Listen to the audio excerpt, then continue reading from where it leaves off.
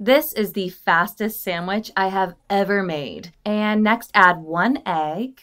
Just like that. Now add salt and add some black pepper, parsley or chives, and just give it a nice stir to add some chopped mozzarella cheese. Now add the sliced bread and wait for that bread to brown. A small amount of margarine on top as well. Now with a spatula, turn the bread over and again, press it lightly to just help that bread fry. Now remove from the heat and go ahead and place it on a board. I'm gonna go ahead and cook the second piece of bread and I'm gonna add some bacon. Now as you can see, my bacon is very finely chopped. 1 egg, season with pepper, salt, parsley, stir again. Cheese, the cut piece of bread. Turn it over, let's cut it. Wow, the bread is very crispy.